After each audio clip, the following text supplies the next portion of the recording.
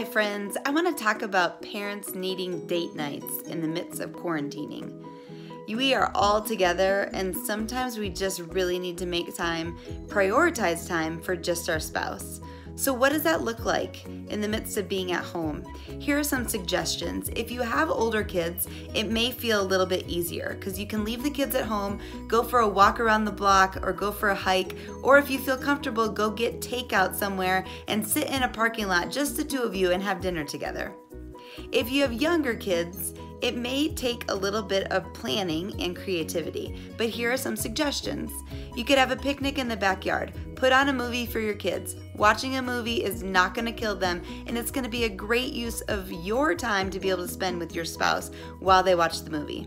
Or put them to bed a few minutes early and play your favorite game, or watch a movie, or give each other back rubs, or put up a string of lights and have a dance with your spouse.